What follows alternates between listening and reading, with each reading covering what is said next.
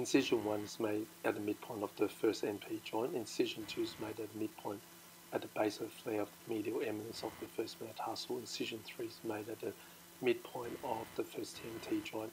Percutaneous elevator is used to clear the percutaneous in incision 3 and 2.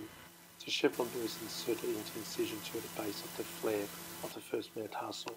The burr position was confirmed with C-arm. Is noted to be directed perpendicular to the axis of the second metatarsal. The dorsal limb was cut, then the short planar limb was cut, aiming towards the skin of the heel. A 2 mm reduction wire is inserted through incision 2. The reduction maneuver was performed. A 1.6 mm guide wire was placed through incision 3.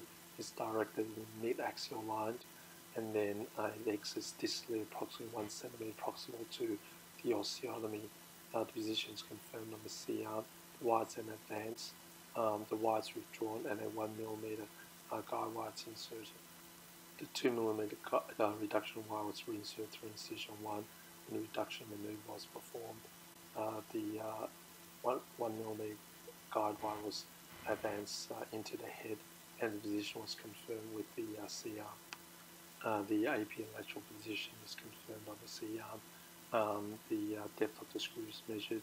The wires then advanced distally and clipped with a hemostat. A drill is used. The screw is then inserted. The percutaneous elevator and forceps is used to retract the skin to prevent the thread of the screw from damaging the skin of incision 3. Once the screw head is advanced through the skin, then the reduction maneuver is performed, and the screw advanced. The final position of the screw is confirmed on the C-arm. Once the screw position has been confirmed, the 2 mm reduction wire is removed. 1.6 wire is used to make the hole for the introduction of the distal first metatarsal screw. 1 mm wire is inserted through the hole. Position of the wire placement is confirmed on the C-arm.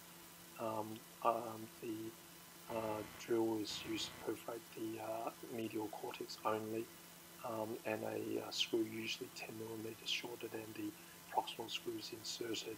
Incision over the medial base of the proximal phalanx is used. The burr position is confirmed on the C-arm. The burr is directed proximally, so the screw fixation is almost perpendicular to the osteotomy. Dorsal and implanted cut was performed. The guide wire position is confirmed on image. Intensifies advanced distally and clipped with hemostat.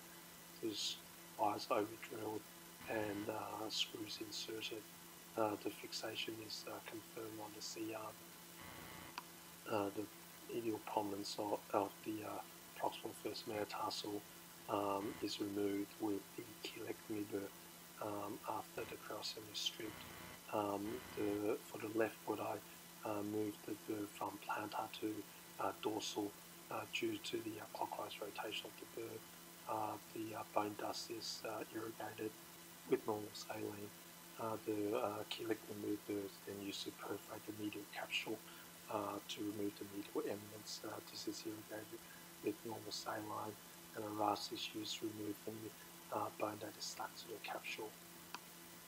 The adequacy of the resection is confirmed on the C-arm. The other pores were irrigated with normal saline. Distal soft tissue release is performed with a beaver blade directed laterally.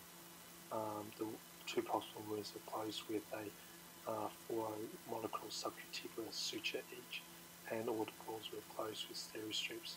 A routine dress was applied, and I wrapped the crapon quite firmly with a small amount of material looped around the big toe and the second toe. I allowed the patient to full weight bear in their flat post-op shoe after surgery.